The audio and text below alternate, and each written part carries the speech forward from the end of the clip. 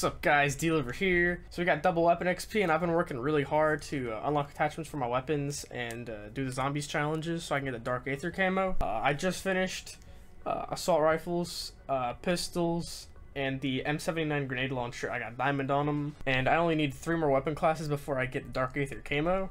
So in this video I'm going to be showing you guys the Plague Diamond camo on the guns I have so far in-game in zombies. So let's get straight to that.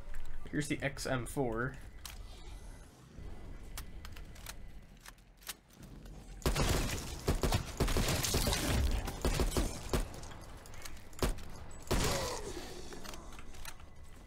It's very pink and a little bit purple in the darker areas. It's definitely not my favorite camo. I do like Golden Viper just because the textures on it look really cool. The way the camos are for me is that I like the Golden Viper more than multiplayer gold, but the multiplayer diamond I probably like more than this Plague Diamond. And of course the Dark Aether looks better than DM Ultra. So this is the AK-47 Plague Diamond.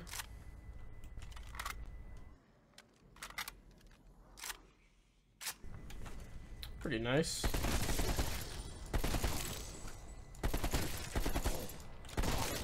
Plague Diamond camo, when you see other players holding it, or an animation like flying in on the helicopter, it definitely stands out to the other colors on these maps or in this game. It's very vibrant compared to, you know, like this door.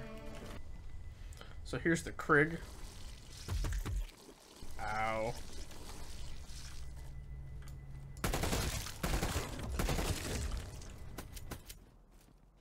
It's pretty nice. So I think all the Plague Diamond camos have diamond on the body of the gun, and I think some of them have it on the barrel, and then the glossy, kind of purplish pinkish parts are on the accessories, like the magazine, the barrel, the stock. I didn't even notice the charging handle is diamond as well.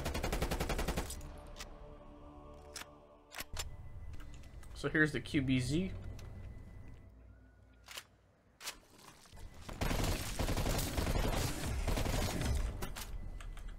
Sort of with the Dark Aether camo as well. The diamond part of the gun doesn't really show up on screen so much as the purple part.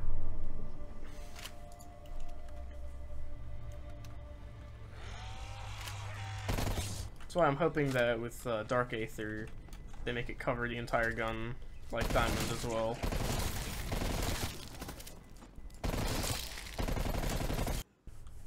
Pretty nice. The diamonds cover a lot more on this gun.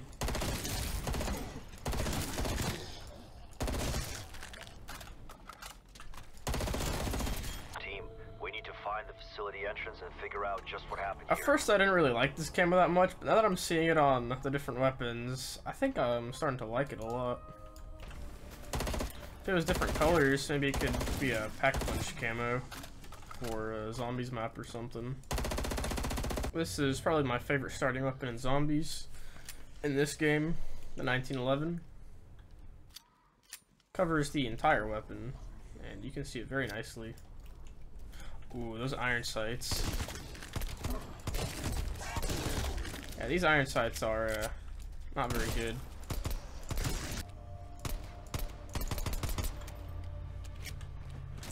Undead Tango down. That's enough for you.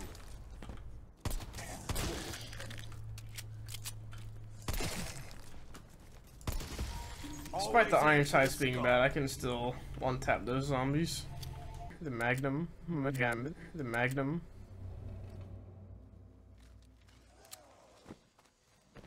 I think the good thing about this camo is that it's so bright and vibrant that even if you're in a dark place, it still stands out from everything else in the background.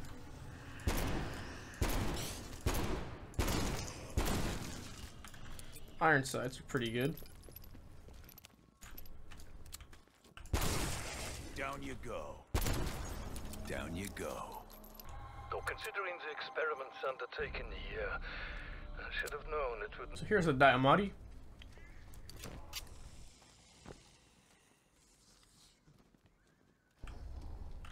It's pretty nice.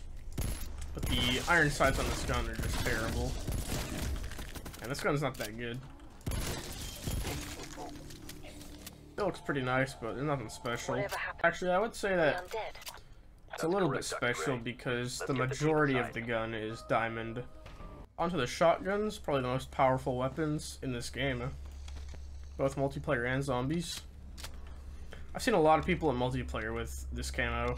Since it's only 2 weapons in the weapon class, it's very easy to get this camo. This place pretty is good. the cause of the outbreaks we're encountering. Better get inside and solve this case. My team can handle it, Dr. A thing to note with these diamond camos is on some of the attachments, I think all of them except for the sights, the attachments, they have purple on it. So the more attachments you put on this gun, the more purple is on it. So that's a pretty cool thing. Here's the gallows. It's pretty cool. I'm surprised that the diamond part goes up onto the, well, what would be the stock. That's folded up on top of the shotgun. Iron sights are very interesting to look down. So this is ground zero. Whatever Looks like those happened here diamonds is the are cause of actually the dimensional sparkling. breaches all over the world. Pretty The cool. undead. And just like the Howard, there's a lot of people in multiplayer running around with the Plague Diamond Gallo. It's a pretty good gun. Same thing with the Howard, so it's very easy to get this camo. Now here's the Plague Diamond on the knife. It's pretty nice. The only diamond part on it is the handle.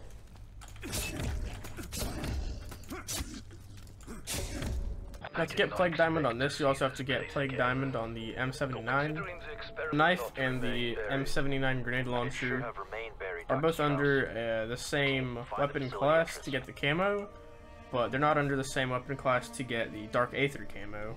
So if you do the knife and then the special class with the grenade launcher, it would count as 2 weapon classes out of 9 towards your Dark Aether camo.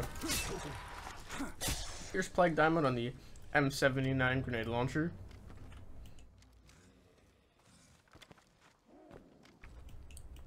It's pretty nice. The diamonds are covering the entire barrel and a little part on the handle.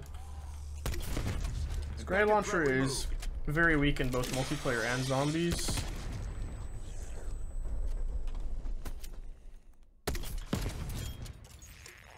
A few weeks ago, you actually had to get 1,500 multi-shot kills with this grenade launcher, and they patched it, so now you only have to get 50. Some YouTubers spent like an entire day just getting 1,500 multi-shot kills with this gun, and I only have to get 50. So I'm a gamer. Yeah, this grenade launcher sucks. I'll probably never see this camo on this gun in my entire life ever again. Thank you guys for watching. Don't forget to subscribe, leave a comment down below, and like the video. I'm gonna keep working towards the Dark Aether camo. I should get it by Christmas if we do get another double XP on Christmas. Got about 2 days left before the season comes out. I'll make some videos on that later this week, and I'll see you guys tomorrow.